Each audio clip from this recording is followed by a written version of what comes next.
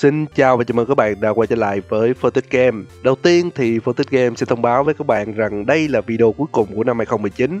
Đồng thời mình cũng sẽ giúp các bạn có một khoảng thời gian tận hưởng những ngày cuối năm thật trọn vẹn. Chia sẻ một chút thì 2019 là một năm đặc biệt với Phân Tích Game bởi sự phát triển của channel và sự giúp sức tuyệt vời của các bạn cho điều đó. Nhưng điều đáng tự hào nhất là chúng ta đã mở ra được những tia sáng chiếu vào thứ mà chúng ta thường gọi là các trò chơi hay là game.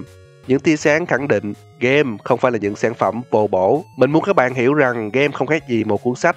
Chúng đều kể cho chúng ta những câu chuyện ly kỳ. Nhưng game đặc biệt hơn sách ở chỗ nó cho ta khả năng tương tác, kích thích sự học hỏi, đồng thời ta có thể viết tiếp câu chuyện theo hướng mà chúng ta muốn.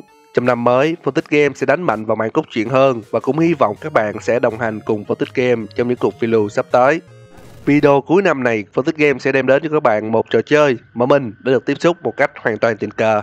Trò chơi tên là No Player Online.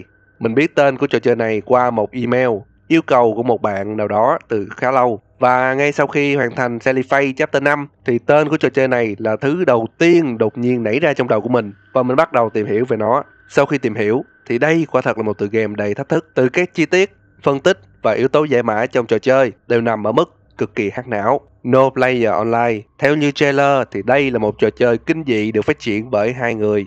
Khi mới bắt đầu đã đem đến một cảm giác rất lạ thông qua việc trò chơi sử dụng màn hình của chính bạn làm background và một cuộn băng VHS sẽ rơi xuống. Click vào cuộn băng và đoạn mở đầu giới thiệu một hệ điều hành có giao diện giống Pascal mang tên là MS Sport. Sau đó, trò chơi sẽ cho bạn danh sách các server.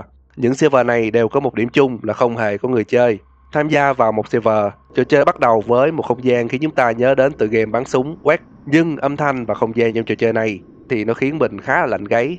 Nhiệm vụ của chúng ta trong trò chơi này là cướp cờ. Ta chạy đến nhà của đối thủ và đưa cờ về nhà. Cứ mỗi cờ được đưa về nhà, ta sẽ có 1 điểm. Và 3 điểm đồng nghĩa với chiến thắng. Nếu có người chơi khác, họ sẽ chặn chúng ta cướp cờ. Nhưng vì chúng ta là người chơi duy nhất trong trò chơi này, nên chỉ cần đi bộ đến nhà của đối thủ rồi đem cờ về là xong. Sau khi cướp lá cờ đầu tiên, không gian trong trò chơi thay đổi ngay lập tức. Mọi thứ trở nên tối hơn và có vẻ như những tiếng gió trong game cũng mạnh hơn một chút. Đi được một đoạn thì một bản nhạc khá là rùng rợn vang lên. Khi đưa lá cờ về nhà và quay lại để lấy lá cờ thứ hai thì một ánh sáng đỏ xuất hiện rồi biến mất. Sau khi lấy được lá cờ thứ hai, một người chơi với nickname rất lạ tham gia vào trò chơi. Nếu để ý kỹ, bạn sẽ thấy một bóng đen đang quan sát từ phía xa. Và khi giao xong lá cờ thứ hai, bóng đen từ phía xa tiến lại gần hơn, đi kèm với các âm thanh kinh dị, rồi đột nhiên nó biến mất. Trở lại lấy lá cờ thứ ba. Trong lúc quay về, dòng chữ cảnh báo hiện lên. Từ đằng sau, bóng đen càng tiến gần và cũng như lần đầu, nó lại biến mất. Ngay lập tức xuất hiện thông báo một người chơi tên là John Depp đang quan sát trò chơi. Người chơi này cảnh báo chúng ta rằng không được đem lá cờ đó về nhà, vì nếu làm vậy, server của trò chơi sẽ ngưng hoạt động.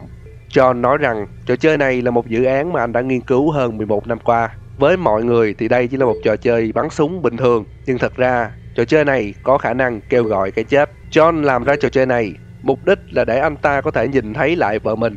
Theo như lời John giải thích, có vẻ linh hồn của người vợ đang tồn tại bên trong trò chơi, và nếu chúng ta giao lá cờ cuối cùng, server sẽ tắt và linh hồn của người vợ sẽ biến mất mãi mãi. Sau khi rời khỏi trò chơi và tham gia vào một server khác, tưởng rằng mọi thứ sẽ trở lại bình thường, nhưng bóng đen kỳ lạ vẫn xuất hiện.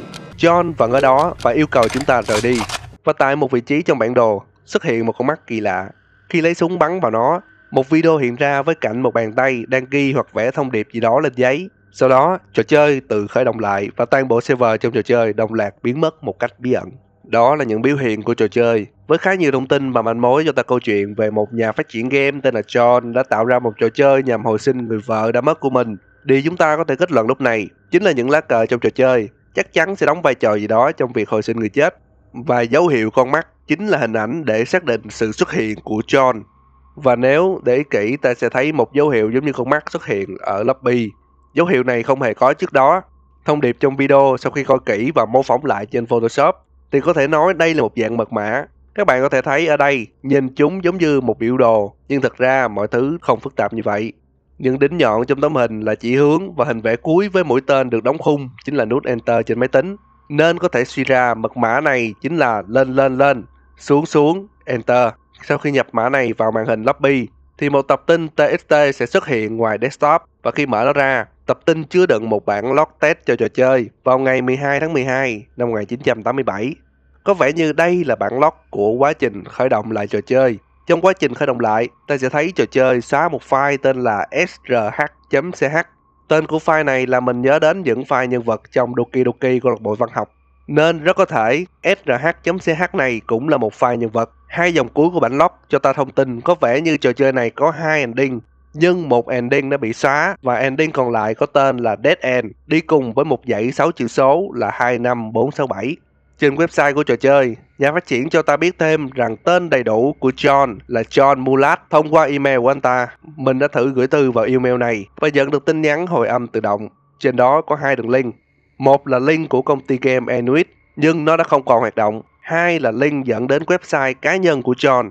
Ta sẽ thấy đường dẫn tải một trò chơi khác có tên là i.exe. Trong trò chơi này, ta trong vai của một người đang dắt chó đi dạo. Ban đầu thì mình cũng không biết là sợi dây này làm gì, nhưng dưới bức tranh có dòng mô tả là Walk with the dog, thì rõ ràng đây là sợi dây dắt chó. Đi theo hướng của sợi dây đến một hồ nước, nhảy xuống dưới hồ, màn hình trở nên đỏ hơn. Đồng thời một cuộn băng với dấu hiệu con mắt xuất hiện. Click vào cuộn băng, ta sẽ có một đoạn video khá kinh dị, được ghi hình vào ngày 20 tháng 3 năm 1975, cùng với một bài thơ có lẽ là của John, với một vài từ bị để trống. Sau khi tìm hiểu, mình biết được những từ bị thiếu trong bài thơ chính là how. Có vẻ như John đang bị cảm xúc hoặc một thứ gì đó ám ảnh trong tâm trí. Khi nhập mã house vào màn hình lobby, ta sẽ được màn hình test âm thanh của trò chơi và nhập dãy số mà chúng ta có được trong bản log vào bên dưới. Một tiếng hét vang lên, đồng thời dòng thông báo cho ta biết rằng trò chơi đã xóa thứ gì đó. Đến đây thì mình bắt đầu có suy nghĩ rằng tiếng hét vừa rồi chính là âm thanh của một người phụ nữ, và vì dãy số là code của Dead End nên có khả năng rằng đây là tiếng hét của một người phụ nữ phát ra trước khi cô ta chết. Còn vào tiếng hét thành hình ảnh, ta sẽ có một bức ảnh có nền trắng cùng với những chấm đen. Xếp lại những chấm đen, ta sẽ có một dãy ký tự, và theo như tìm hiểu thì đây là ngôn ngữ của người mù. Sau khi giải mã tấm hình, ta sẽ có chữ Bandcamp. Đây là tên của một website chia sẻ âm thanh, và nếu search John Mulat trên website này, ta sẽ có toàn bộ âm thanh được sử dụng trong trò chơi. Nhưng có một album lạ mang tên là Tusinon, gồm 3 file âm thanh, trừ file thứ 3 recording, và mình hoàn toàn không có manh mối gì. Thì hai file đầu tiên khiến mình cảm thấy giống như là một loại câu đố nào đó. Sau khi nghe và sắp xếp lại file âm thanh thứ hai,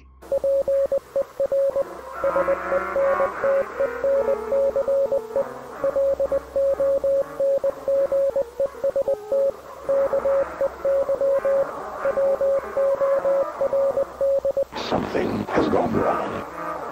Galen village, tranquil, quiet. mình phát hiện ra đó là thông điệp được mã hóa bằng mã mọt.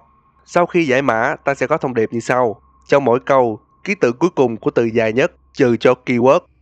Vậy là câu đầu tiên, từ dài nhất là something, ký tự cuối cùng là chữ G. Giống như vậy ở câu 2 là chữ L và câu thứ 3 là chữ E. Đồng thời keyword được cho là từ dog. Sau khi sử dụng bảng dãy số alphabet, ta sẽ có dog là bằng 4 cộng 15 cộng 7 bằng 26. Còn G là số 7, L là 12 và E là số 5.